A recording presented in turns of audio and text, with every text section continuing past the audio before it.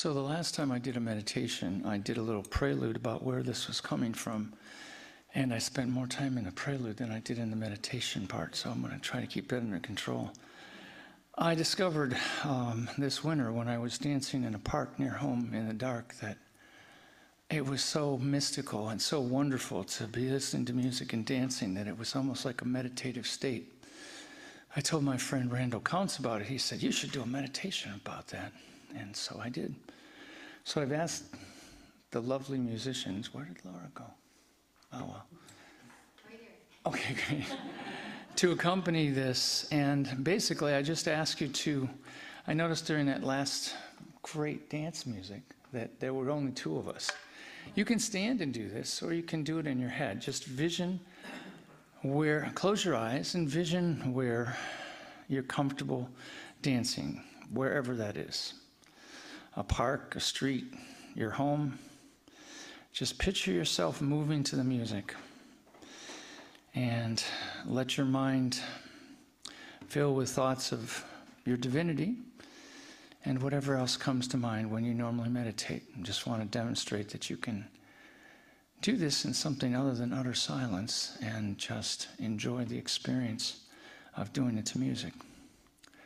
So with that, by the way, stand if you like to dance, or just dance in place in your mind. It's your choice.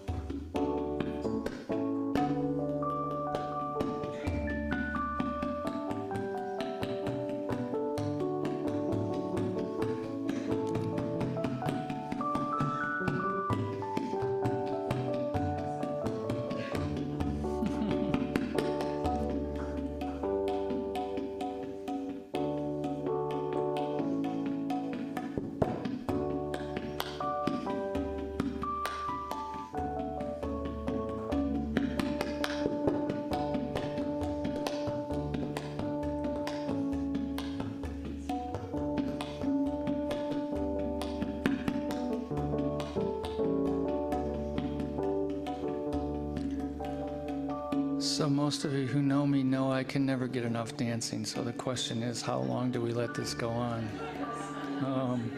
But let's bring you back and hear the lovely message from John. Thank you, guys.